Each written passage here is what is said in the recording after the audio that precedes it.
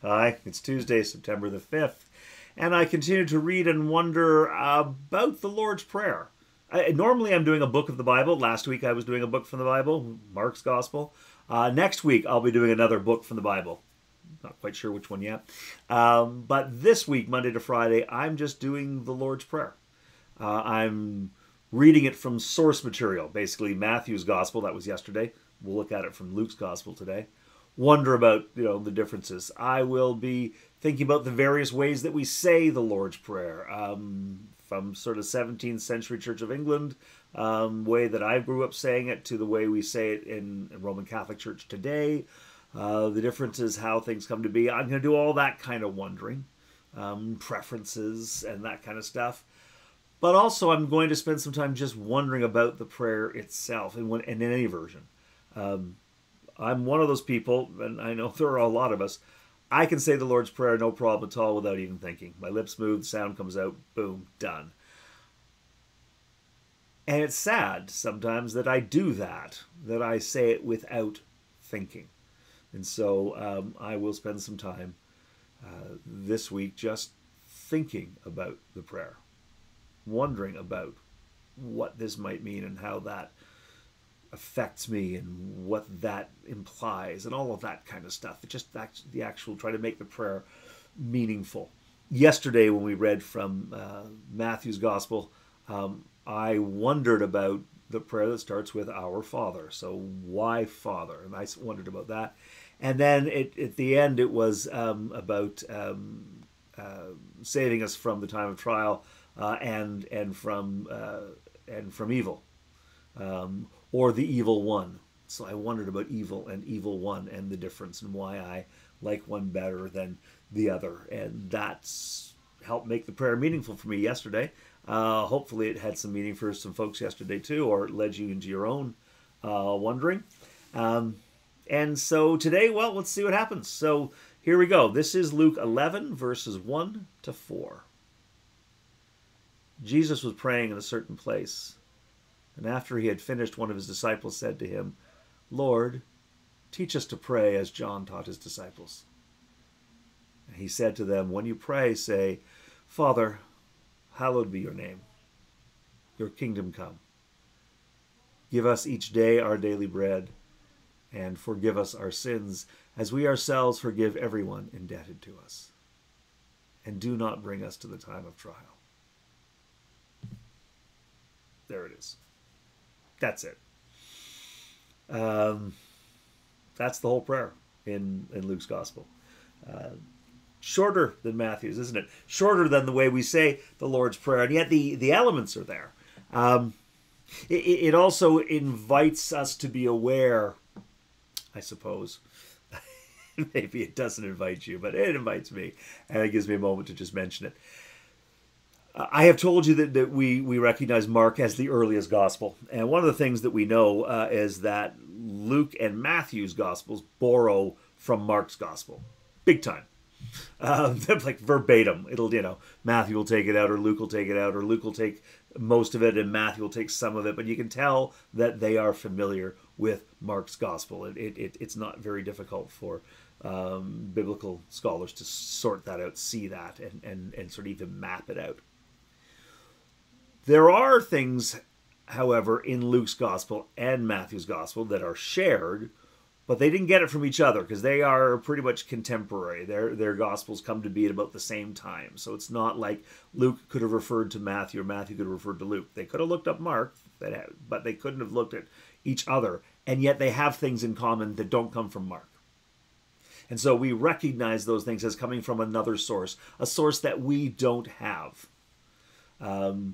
When I was in seminary, biblical scholars will often refer to it as the Q source. Q is German Quell, which means source, so the source. Some will call it the Q Gospel or the Q Documents, or just call it Q, not to be confused with Q Anon. Or some people just call it the Sayings Gospel of Jesus. But there seems to have been a collection of things that Jesus said that Matthew and Luke both are able to access. So do other Gospels, by the way, that we have not included in our Bible or other documents of that time.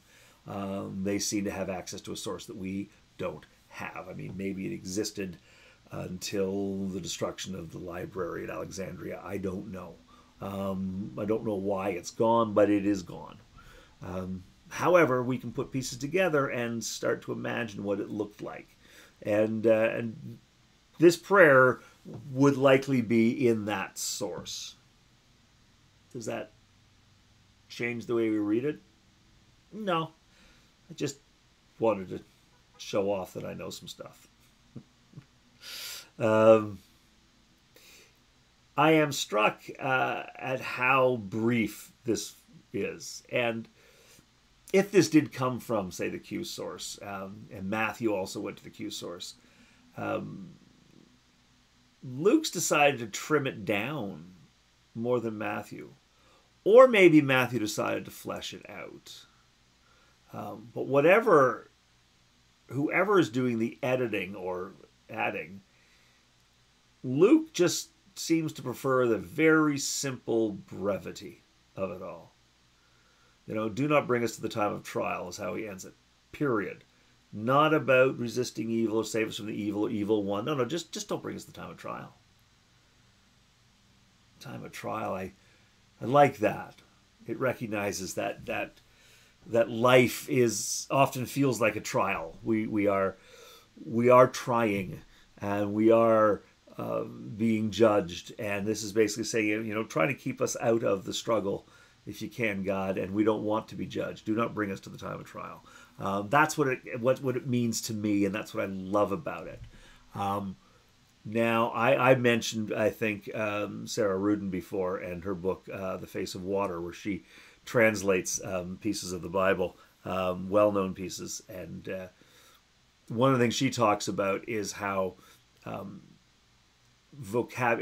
context matters so much in ancient writing. In Koine Greek, which is what this was recorded in, but in Aramaic and Hebrew and these languages, it's not just the word. Where you and I, where those of us who speak English, where we access, and I've mentioned this before, like 170,000 words we use commonly and millions of words that we can look up and we can sort of get, where we'll just use a nuanced word.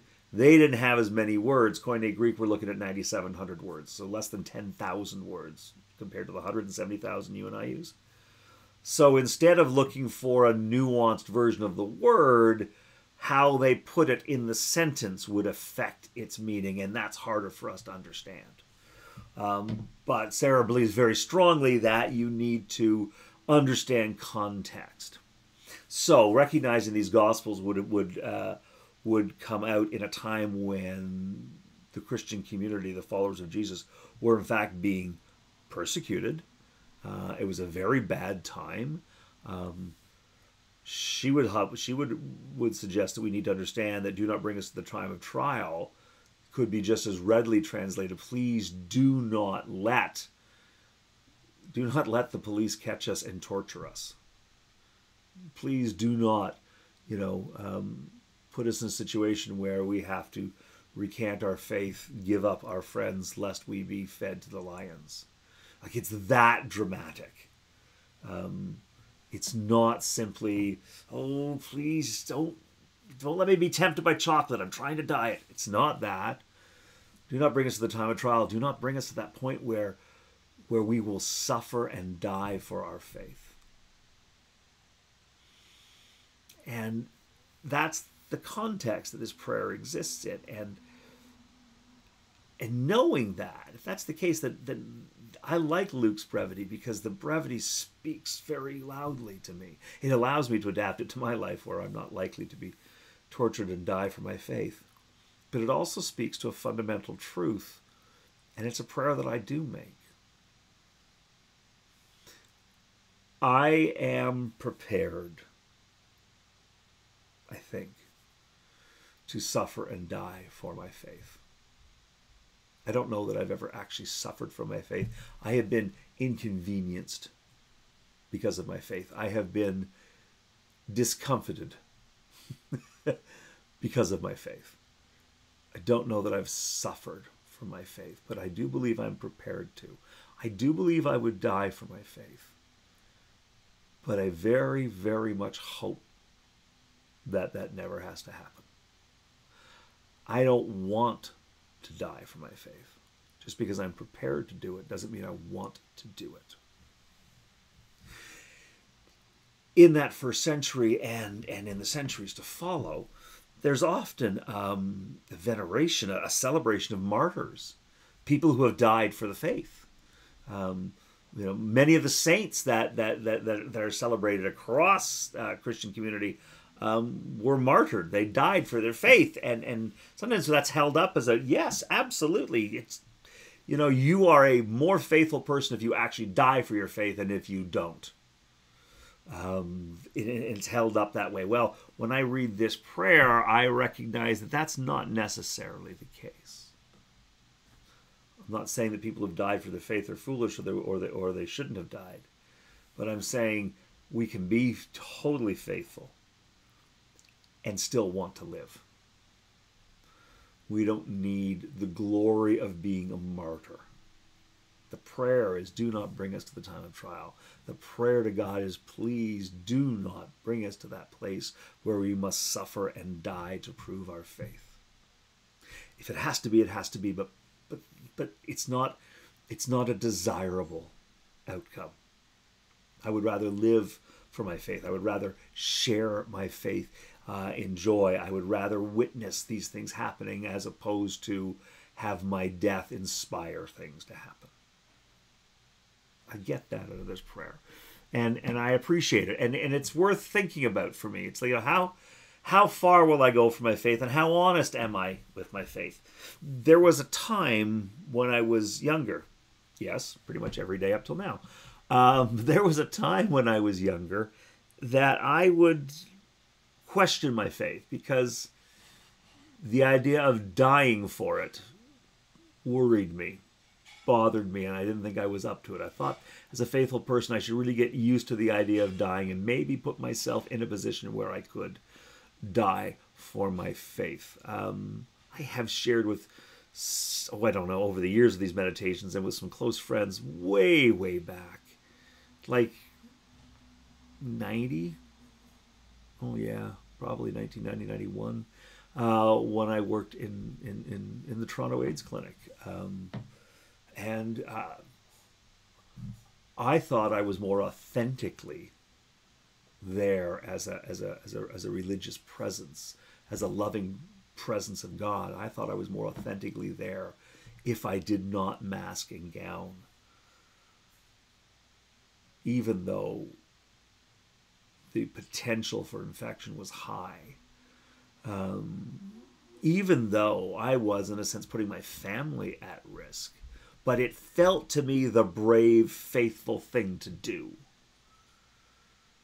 Until the day I was attacked by a man who had dementia and had AIDS, and there was blood. And I went through a very terrifying few months of worrying that I had contracted HIV disease. And wondered about my brash arrogance. Well, part of that brash arrogance was, I want to die for my faith. And the truth is, I don't want to die for my faith. I want to live for my faith. I am prepared to die for my faith, if it comes to that. But if there's another way, Jesus in the Garden of Gethsemane, we just read this recently in Mark's Gospel. If there's another way, God, I don't want this cup. If it has to be, it has to be. But if there's another way, that is what comes up in this prayer for me. And it is an opportunity for me to reflect on, what does it mean when I say that I am willing to die for my faith? Am I also willing to live for my faith? What is it that I experience now, and how far am I willing to go? Yeah. Last week I did an ending and a beginning. I did beginning and an ending. Here I just went to the last line. Let me jump back to the opening line. Father, hallowed be thy name. Yesterday I wondered about Father, but hallowed be your name. also is interesting to me. If I say a version of the Lord's Prayer that doesn't include "Hallowed be your name" or "Be thy name," it feels uncomfortable to me. I like "Hallowed be your name." It's my favorite part, maybe. Our Father who art in heaven, hallowed be your name. Or just here, Father, hallowed be your name. It's there in the text. I love it. As a kid, I loved it, even when I didn't know what hallowed meant. And as an adult now, I love it, even though I'm not always sure what hallowed means. Are you sure? I mean, I know you can look it up, but when you say it, you know, like, what is it? What is Halloween? All Hallows Eve. What is All Hallows Day? What is hallowed ground? What is Our Father, hallowed be thy name? What does hallowed mean when we say it? What does it mean to you? And the shortest, easiest, I suppose, almost synonym, I guess, is holy.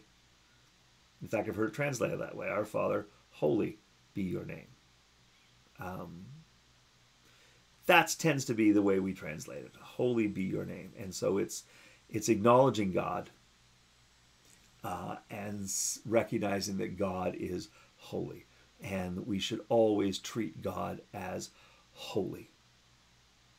And yeah, I think that that's true. I think that it's true in terms of the way we live our faith. I think it's true theologically. I think it's informative and helpful and true. So there you go. Father, hallowed, holy be your name. Every time we say God, every time we reflect on God, let it be a holy time. Let us recognize that we are in the presence of the holy other, something bigger, more everything-ish than are we. Let us breathe softly.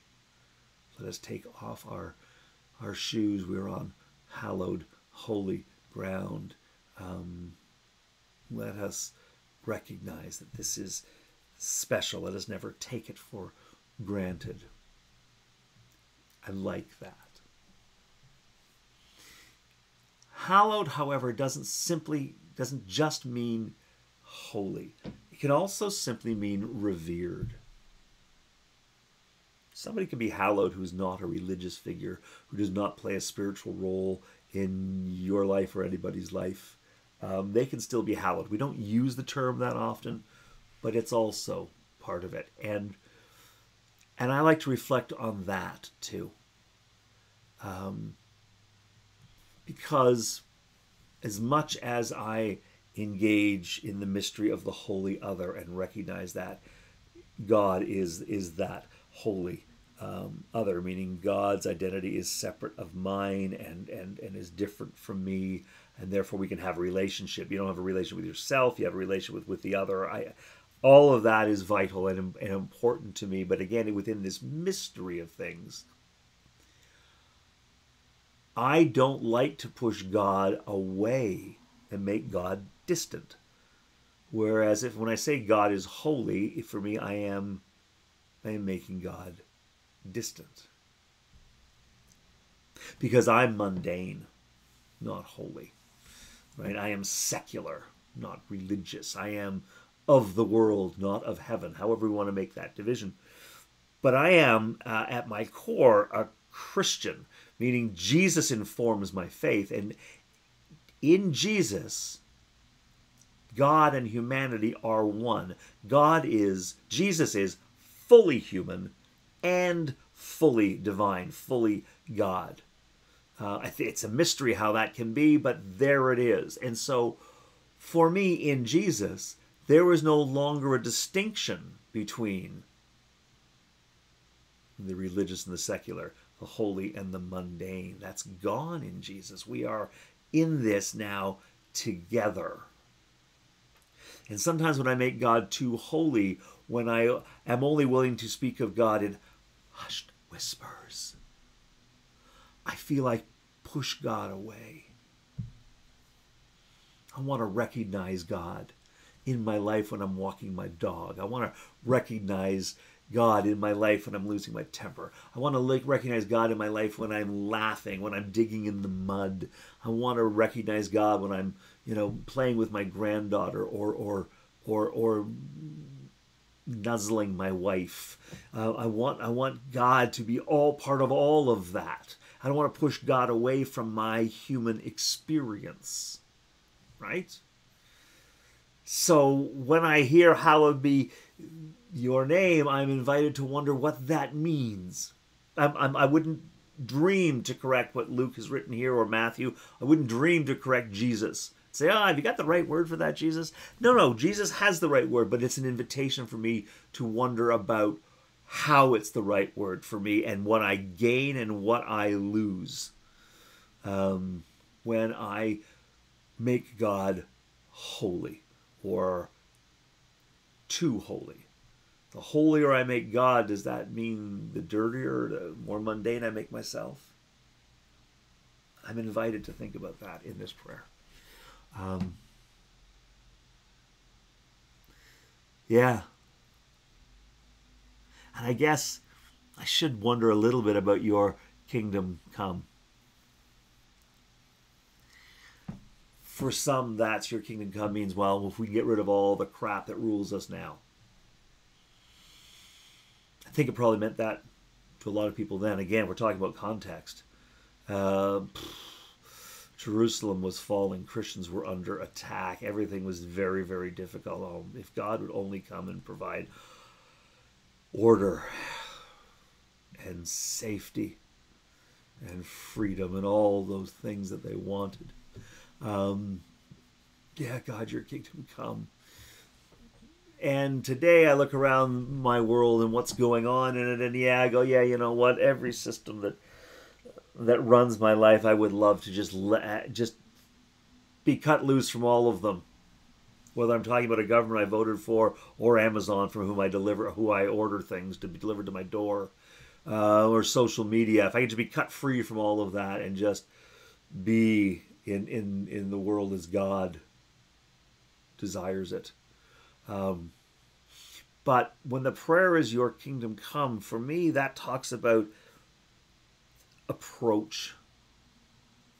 And when I think about it, I think it's, how my prayer is that I can be part of making this world more like God's world.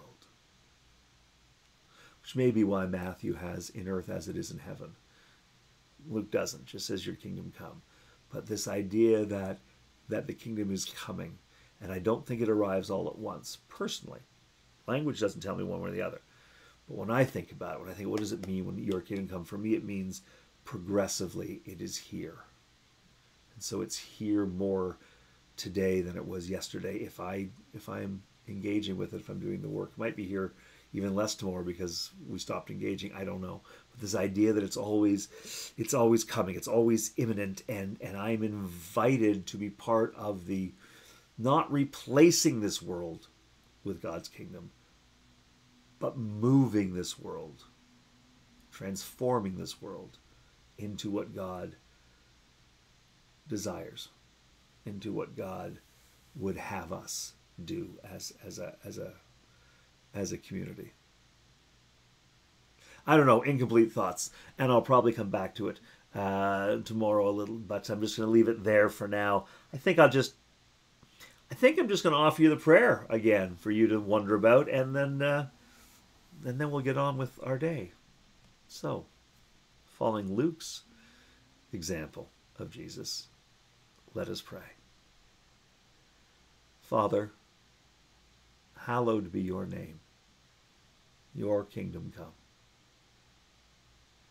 Give us each day our daily bread, and forgive us our sins, as we ourselves forgive everyone indebted to us. And do not bring us to the time of trial. Amen.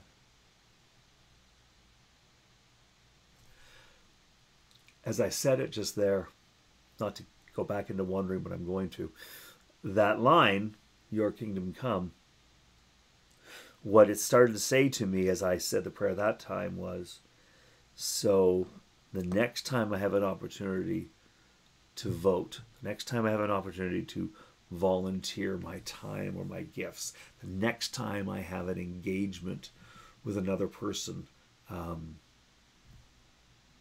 let my actions be guided by God and not by the other kingdoms. The kingdoms of partisan politics, the kingdoms of nationalism, the kingdoms of consumerism, the kingdoms of so many things. Let your kingdom come into my heart, into my life, into the world, and it's going to do that through the things that I do. I got more wondering to do today. I'll probably bring it up again tomorrow.